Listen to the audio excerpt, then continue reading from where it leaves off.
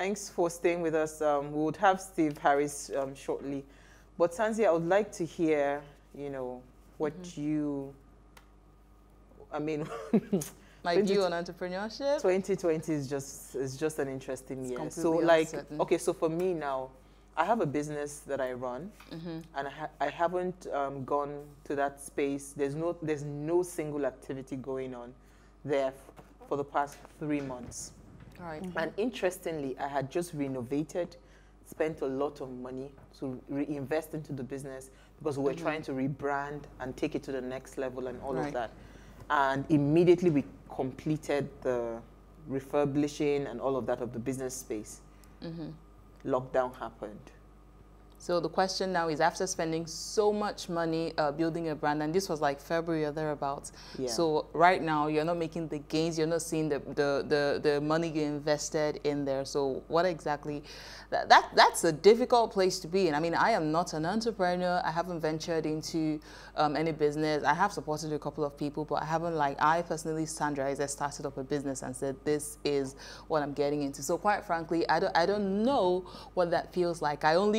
My job is mostly to render services and get paid for it. So to me, I don't know. To be an entrepreneur in this period, pandemic, post-COVID and during the pandemic, is already a tough task to be an entrepreneur. Then this period is tougher because, one, you don't have the normal way you're supposed to transact your business, which we have to go online to do it most of the time these days. That's why we have a lot of webinars, and entrepreneurs are looking for more innovative ways to actually do. Well, maybe, when we have Steve back, I would like to know, because I think, honestly speaking, right, this is supposed to be like the year where a lot of businesses would reinvent and truly take their brand global, right? If you look at what this is bringing, or this is pushing us towards, right? It is pushing us towards going to that space where we can actually now not play small anymore.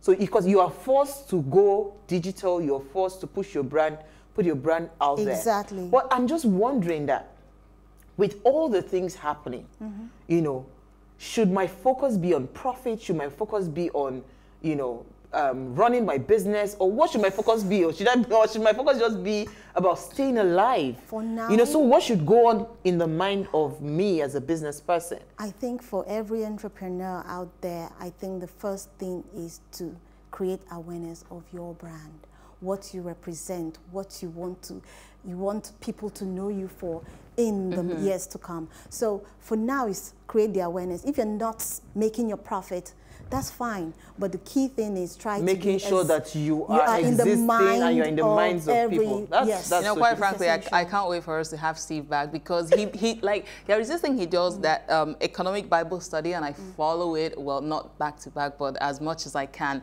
So in one of those, I think he's talked about brand positioning, the relevance of it, and he would pick, I think he's quite a spiritual person, so he would pick characters like Jesus, Joseph, and he even talked about sex, likened it to an entrepreneur's job or thereabouts. And there was also something he said that I feel that it would be awesome if he could also talk about it, that faming, or what was that word again, is meant for wealth exchange. So in times like this, there is wealth exchange. Like it's a great opportunity for wealth exchange. I wish we can I think have he's him back. So I enjoy listening to him a lot. Okay. Yeah, if Steve is back, Steve, thank you so much for joining us this evening. Thanks for having me, ladies. It's a very good compliment to hear what people think about you behind your back. Oh, you were listening. We didn't even know. Okay. All right, so quickly, do you want me to repeat the question again, or you had the question clearly? I lost a bit of the question. Okay, so I was saying that with all the uncertainty and liking the passing of Ibidu Ngodalo, sadly, she was an entrepreneur that was working back to back. I mean, she didn't have any breaks. during this COVID. I think this COVID was the busiest time for her because I followed her closely on Instagram and I saw that she was working, you know, and for someone like that to just pass on, I'm wondering, like, as an entrepreneur, should I be thinking about profit this 2020 or I should just be thinking about staying alive, you know? Like, what should be going on in the mind of an entrepreneur at this point? Great question. And once again, thank you for having me. And our hearts and prayers go out to the Godallo family. We can't begin to imagine what they're going through. So to answer your question directly, I'm going to quote something my wife says. And she says, "A business that requires your full-time presence will die in your absence." So I'm going to say that again. A business that requires your full-time presence will die in your absence. And the reason I say that is a lot of entrepreneurs, like you mentioned, are working, you know, back to back, and we're doing everything to succeed. But we're not exactly building the structures to help our business thrive, even when we're not around. Many entrepreneurs can't take breaks. And I'm not saying she or her business didn't have structure. I'm sure she did. She comes across as someone who has, you know, she had her game tight. Yeah. Yeah, she had her game tight. But many entrepreneurs who perhaps are watching or listening to, you know, this broadcast right now may not necessarily have structure. You know, we don't take breaks because you know how it is. If you travel, if you make the mistake and travel, you're not sure your business is going to be standing, you know, when you return.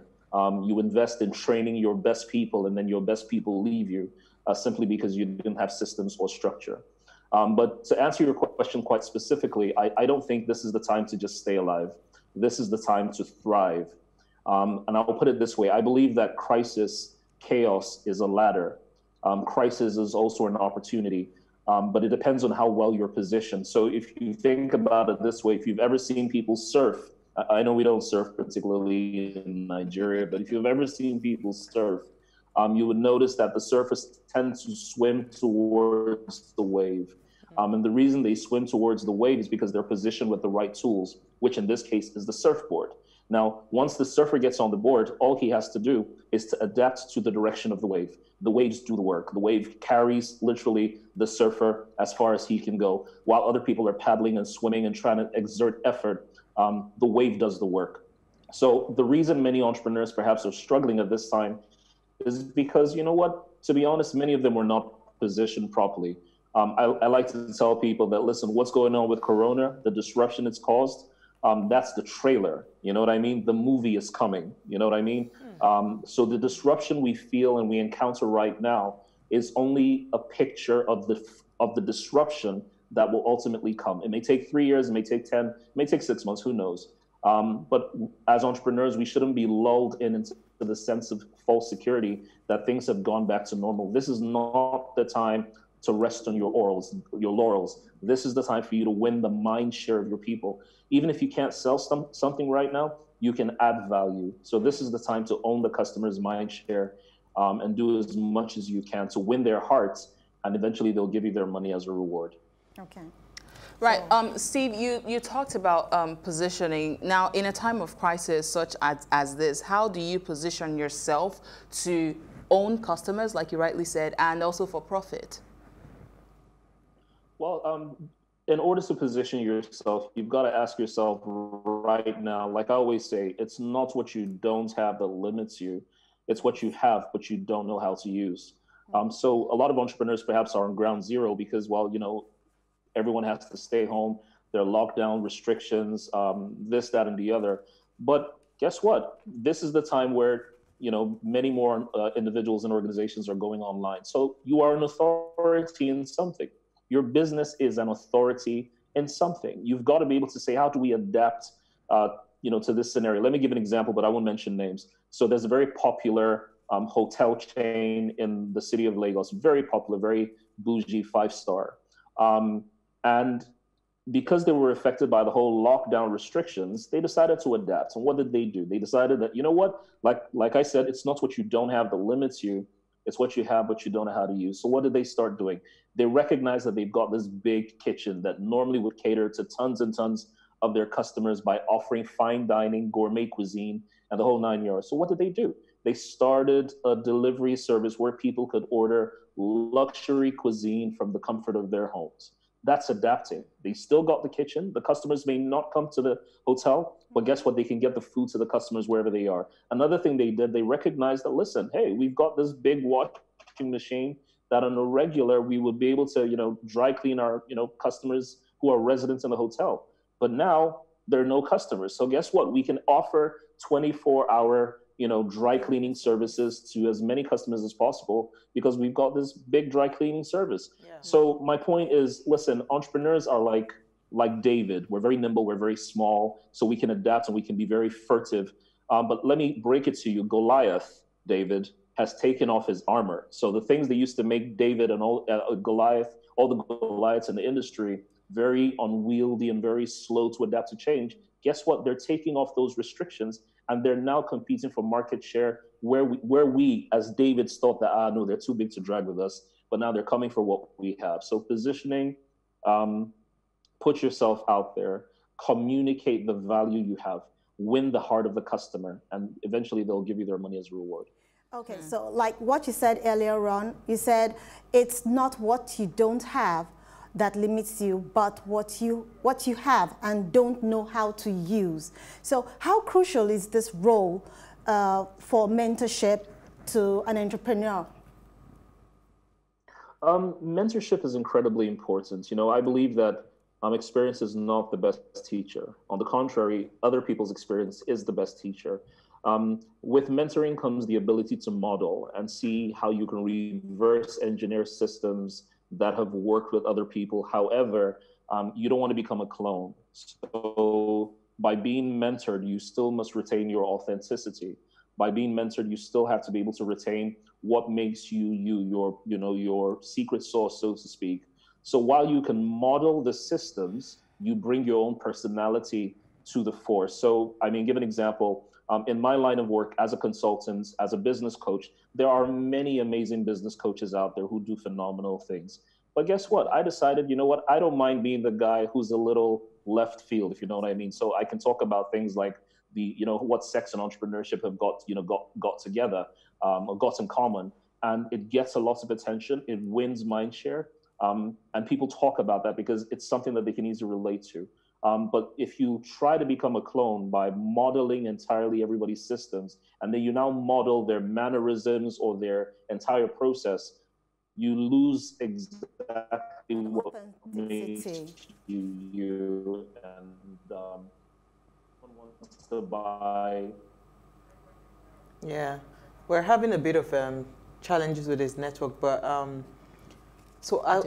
this is actually very interesting, and I think if we have Steve back, I would like to ask what growth is. You understand? Yeah. Is it like financial success, like money is tripping in, or does everybody know your name out there, but you're not making the money? Because we have to now narrow it down to defining what growth means to an entrepreneur, to a business, because there are too many angles right now. We don't know.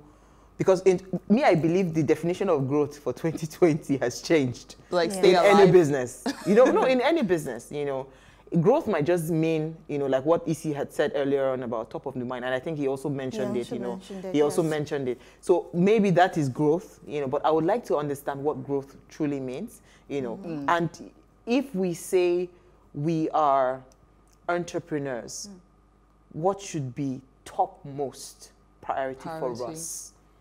You understand? What should be topmost priority for us? Before he comes on board, there is something that this book was written by Carol Dweck, and she stated that there are two types of people: one with a fixed mindset, and the other one with a growth mindset. It's flexible mindset. Yeah. Yes. So the fixed mindset is not welcoming to things that are interesting or doesn't adapt. Exactly, doesn't adapt to new ideas and concepts, compared to that of the growth mindset, who is more flexible and open to new. No, I think I even know the business. He just didn't want to mention the name. Me too, I will not mention the name. Because in fact, when I saw that business, when I saw the what's it called, the advert saying that they had started deliveries, 5-star cuisine, blah, blah, blah, to your doorstep, I was wondering, in this COVID-19. That is brilliant. But you would never, ever picture that company doing food deliveries, because the pride that they carry is to come into that space, a beautiful space, and dine. But that is, you know, who so that's a what I'm real saying. That you see, entrepreneur is like, you go high, no, you so go I'm just low, I'm even trying to relate with what I've just said. Issa Right, is saying. yeah. And the truth is, going forward, I think they would continue, because regardless of whether people come in to dine and COVID hopefully is over, there will still be that gap. There will still be that need. So for me, that kind of a business, they've grown. already created another. Because now they have created another channel Yes. to which they can take their services out there. Exactly. You know, and if a company like that is dry cleaning your clothes, you would know that yes, you will not have issues when it comes to, you know, some kind of Talking about But, you know, innovation, while talking we are- about innovation, there is also another company who is also into making children's clothing, and they just immediately Switched within to the nose next, mask, within yeah. 2 weeks, Yeah. they had already. Yes, Sam, you were switched going to to quickly nose say. mask. Yeah, I was quickly going to point out that there is something he said that stood out for me, and I just don't want us to like let it slide. That a business that requires your full-time presence will definitely It like also stood bold- out for me. Exactly. Yeah, absolutely. No, And that's you know, we've what a always lot said of that. businesses lack. That's why when the father or whoever The is founder. the brain, Yeah. Behind it. the brain behind the business, when the person dies or decides to just lose interest, the business dies. Yeah. And that's sad. So I think we have Steve back. Steve, so I was going to ask you, what definition, what growth will mean? If I say that I am growing as a business, what would growth mean to any business at this point? Because when you mentioned that thing about, you know, if a business cannot survive without you, you know, I looked at it, how many business truly do we have in Nigeria? How many entrepreneurs do we have truly in Nigeria that their business is so structured that when the founders are no more there, the business outlives them? It's very few. Yesterday we were talking about Abiola. We had Sheun Kuti, and he was mentioning where are all his businesses today. Do you understand? I think it's something that we don't truly pay attention to. So if we say we're growing in 2020, right? What is growth? What does growth mean to us right now? To an entrepreneur. Great question. So growth is actually in 3 areas for every entrepreneur, and you've got to be able to decide which one you're going to focus on post-COVID. So you can either grow in impact, you can grow in influence, or you can grow in income. All right. So you can decide, you know what, even though we're not making a heck of a lot of money, let's see how we can grow our influence, right? Let's grow our brand. That's where our brand strategy and all those things come in. Another way you can grow is to decide, hey, you know what, we're probably not making as much money as we can, or we should. Let's grow in making a difference. Let's grow in impact. And then thirdly, of course, you've got to be able to see how you can grow in income. Now, every business is different, and everybody's parameter is going to be entirely different. You were talking about the whole thing about the Abiola businesses, unfortunately. I think many entrepreneurs focus on the aesthetics of their business. So marketing is an aesthetic. It's fantastic, but it's just an aesthetic. You know, branding, HR, all those things are great. They're all the aesthetics. They're the ambiance of your house. But structure is the foundation. So if you build a crappy foundation, no matter how pretty your business is, without the structure, without the foundations carry that weight, it'll all come tumbling down like a pack of cards. So every entrepreneur needs to be able to sit down and say, you know what, where can we diversify, and what can give us the greatest bang for our buck? Is it impact? Is it influence? Or is it income? Awesome. All right, so there's a quote. You were quoted to say focus is the ability to limit your distractions to just one thing, right? You may be capable of doing many things, but you just have to start with one thing, right? That was your quote. So now with COVID-19, we've seen a lot of businesses trying so hard to focus on so many things that they perceive to be thriving at this point. Would you say that is a good move or is a bad move? Well, it's a catch-22, to be honest. And the reason I say that is every business has to look for the ways that, you know, they're going to look at what they're going to do to survive. But at the end of the day, the question is, what do you want to be remembered for?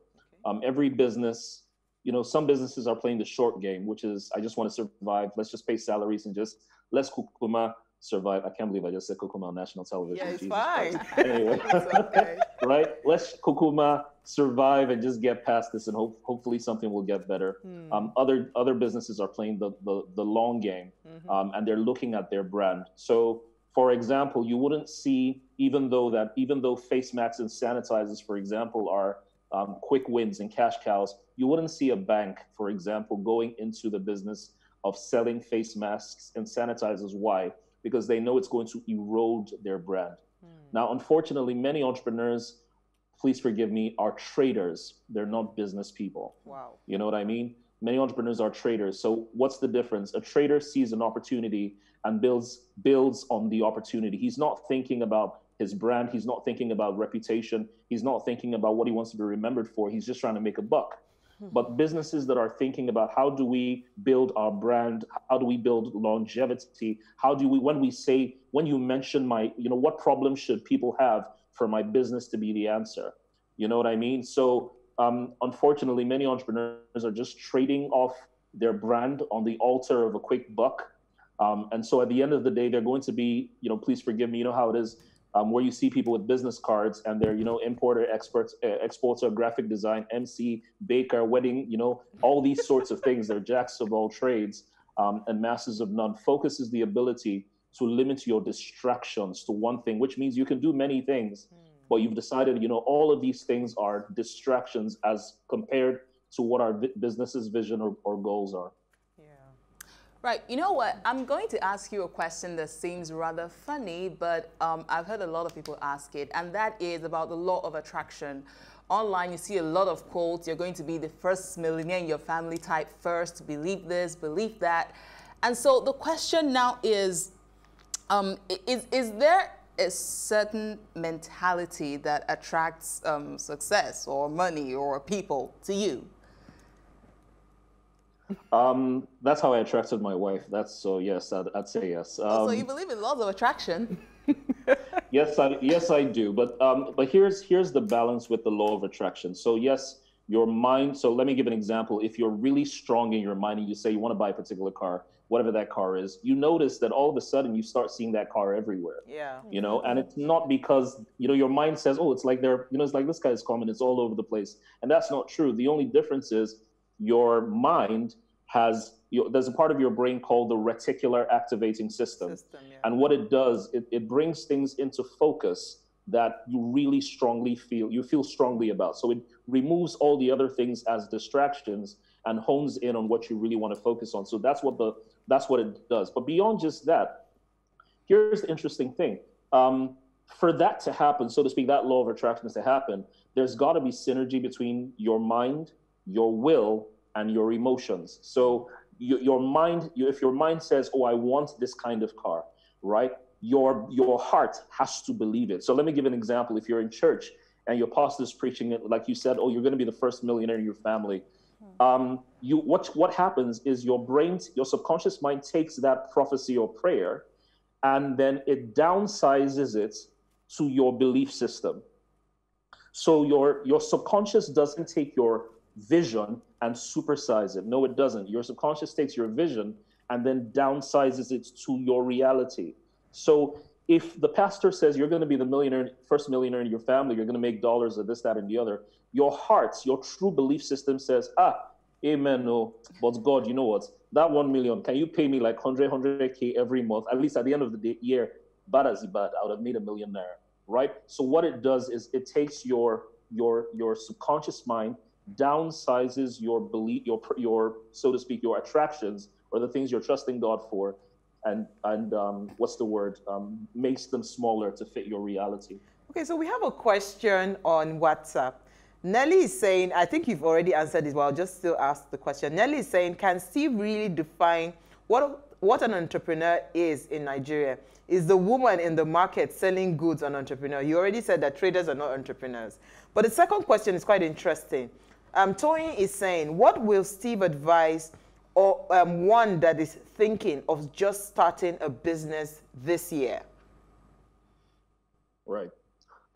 First off, you've got to find the market. So this is the difference between entrepreneurs and traders, and I mean no disrespect. So traders are looking for anything that will float their boats. So if it's Forex, I'll do Forex. If pure water is the next best thing, I'm going into that. If it's blockchain, anywhere belly face, as the case may be. Entrepreneurs, first off, start with a vision of what they want to represent. So they say, for example, we want our business to be, we want to focus in this line of work, and every other opportunity is a distraction until we have the capacity to begin to diversify. So for the answer to the person who's asking, what should I get involved in, is to first say, wait, hold on a second. Are you trying to build a business or are you trying to make money? Because they're two different things. If you're trying to make money and just try to get by, sweetheart, you can sell masks, you can sell sanitizers, you can sell bread, whatever it is. There are different things that you can get your business into to make a quick buck. But if you're saying you're trying to start a business, the question is, what is your essence? What's your vision about? And I know some people say, who vision ep? We're trying to survive. You know what I'm saying? But the point really is, entrepreneurs are able to look at their business and say, what problem do I want to solve? That I'm not going to be distracted by every other shiny object. So a lot of entrepreneurs in Nigeria suffer from what I call shiny object syndrome. So they have that thing where I can do all things through Christ, or so to speak. Anything, is it not to supply water? I can supply. Is it not to supply gilly? I will supply. Is it not to do plastic? I will do. I know a guy that knows a guy that knows a guy, right? And the essence really is, you're not really trying to build a brand with your business. You're just trying to make money. So to answer the question directly, I would say, really think about it and say, if you're starting a business based on something you may be passionate about or you're not passionate about, or you think that you're frustrated about a problem, you want to solve it, then look at the markets and say, what problem do people have that I am capable of solving? If not, you can jump on any bandwagon and ride it down until that wave ends. Because guess what? This coronavirus that has brought out masks and sanitizers, that wave is going to end. And after a while, once that thing has what happens to your business? Exactly. Yeah. What are you going to do? So, okay, that was a beautiful response to that question. But still in line with startup businesses, it can be quite overwhelming for entrepreneurs who are actually starting businesses to take in a lot of information, and in the process also read a lot in the process. That the information they're also taking in gets a bit distorted as well, because they're doing a lot of self-education in the process. So how can an entrepreneur maintain and master resilience and growth mindset in the midst of turbulent challenges? Well, first off, if you're living in Nigeria, you already have resilience, if you know what I'm saying. Waking up in the morning is resilience by itself. You know what I mean? Getting through the day tests your tenacity. In Lagos, you mean? Exactly. In Lagos. Well, yes, in Lagos. Yeah, but shout out to everyone else who's living in another city. So, but yeah, so, there are going to be a lot of hurdles thrown at you. But the truth about it is, listen, sometimes there's the excitement, the thrill of the chase, knowing that you live to fight another day. Do we wish things could be easier? Absolutely. I mean, every entrepreneur wishes things will be easier, but guess what? I like to work out, so I like to lift weights just for fun. And I realized that in working out, it's in the size of the weights that builds your capacity. You know what I mean? So you can see 100-kilogram weight, but you can't lift it immediately. You have to do little basic things, consistent movements. It's in the consistency that you can ultimately build capacity. Let me say that again. It's in consistency that you can build capacity. So what that means for every entrepreneur is, yes, you've put some stuff out, you've read some things, you've developed yourself, but you can't learn how to swim by reading a book, right? You have to go get wet. You can't learn how to swim by reading the book. You've got to get into the water and then start paddling. But again, one of the things that I recognize that makes things easier is, hey, you got to get a coach. You know what I mean? And I know it's not the thing that most people are used to. Say that again? I said, so mentorship comes in. Absolutely. Absolutely. That's where it is. So you got to get a coach, someone who understands business. May not necessarily be your business, but there are universal principles that guide them. But somebody who understands how to market, how to position your brand, all those things come in. And that's, you just got to get started. All right, so, okay, we have one question on WhatsApp, but before before I read out the question, there's a quote you mentioned when you said, be willing to fail more times than others are willing to try. That's how you win. You know, I think maybe most times a lot of people are afraid to fail as entrepreneurs, and they don't know that I think it's in the failing that we eventually, you know, get better and we win. You know, because this question is, how can Nigerian businesses start building generational businesses like other nations? You know, that's the question from Dupe on WhatsApp, you know. So maybe you should quickly answer that, then Sanzi has the final question for you. So thank you, Dupe, for your question. Generational wealth or generational businesses come through institutionalized structure. So let me use this metaphor that I hope will pass the message across. So imagine you're a mom, you're a new mom, and your baby is coming in, and now naturally the baby has its own demands. The baby has its own, he cries when it wants to, does whatever it wants to do. But you, as the mom, you decide to put the baby on a routine. So you feed the baby at a certain time, you burp the baby uses the potty at a certain time, the baby goes to sleep at a certain time. After a while, the baby begins to adapt to the routines that you've created for it. Then you now realize maternity leave is over, I gotta get back to work. Hire a housekeeper or nanny. Now, guess what? The nanny comes in, the nanny doesn't just up and pick up. Oh, sugar, what happened? Wow. This is how the baby must be burped. This is how the baby must be done. So there is a process. Now, the difference is, unfortunately, so put it. Go ahead. Can you still hear me? Yeah, go ahead. Absolutely. Yes. Awesome. So the difference is many entrepreneurs don't have the process written down, so that even if you fire that nanny, the next nanny that comes in can still continue with the process, burp the baby. So what happens is every time new nannies come in, you have to teach each of them individually, and then your best nannies leave, you start all over again, simply because you don't have a process. So what you need to do as an entrepreneur, no matter how basic you think or mundane you think your business is or your routine is, write it down, such that at the end of the day, as people are coming through, they know what the process is. This is how you do this is how you do that. And then teaching becomes easier. Or record it, for example. Record it. This is our HR onboarding process. This is what we do. Record it on a video, 5-minute video. Everybody watches it, irrespective of who comes and goes. So in order to have generational businesses, you must first institute structure and then our values. All right. And then all these things, which is why I said, from the beginning, that many entrepreneurs in Nigeria are traders, because traders are not thinking about succession planning.